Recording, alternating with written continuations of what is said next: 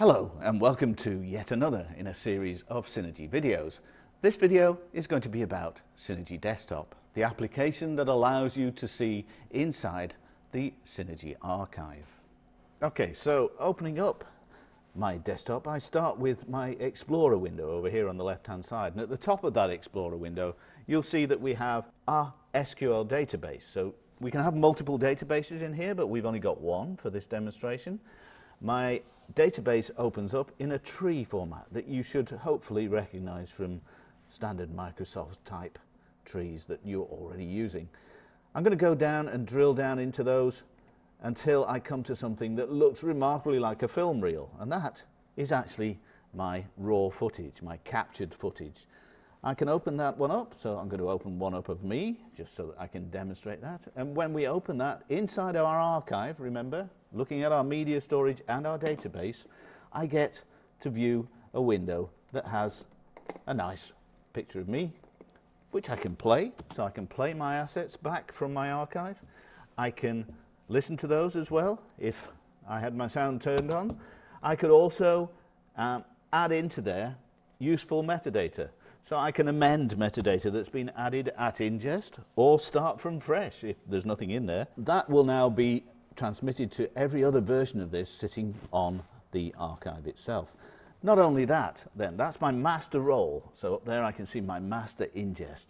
That's my raw footage, if you like. This area down here, though, will now be where I'm going to gather all of my assets. And I can open a clip bin and start to copy footage into my clip bin.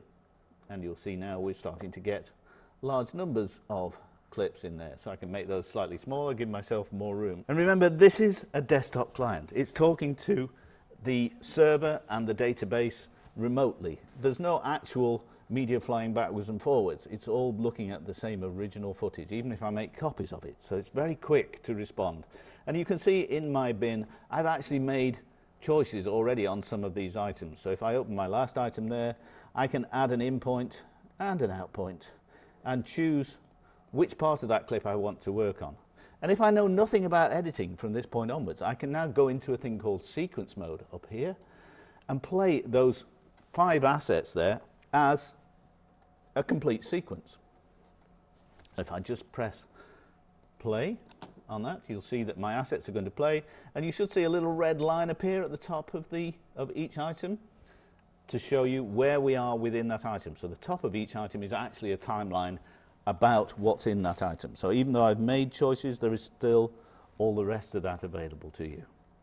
And you can see very quickly it shows you whether they're going to cut together, whether these assets are actually going to work in any sensible way at all. And there we go, we've made a whole lot of decisions there and decided that yes, that would make quite a nice cut, but I'd like to work with that further, so I can send that now to a sequence. How do we do that? We just literally right click and convert to a sequence.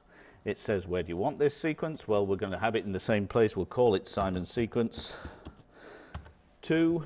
There we go. And I've set everything else up. So just by doing that, I've now converted those 5 assets directly down onto a non-linear editing timeline. That just shows you the instant power of the Cinegy Desktop. One of the other really powerful tools that we have available to you in the Cinegy Desktop is the search engine. Let's have a quick look at that. Over here at the top menu bar in the desktop itself, we can hit the search button, and that brings us up a very simple search. And I can search for something. I know I've got something called Office in there. So whatever metadata I've entered into the system, it will now do a complete search of all metadata fields. And look at that, it's brought back something already and highlighted where it's picked up that word from.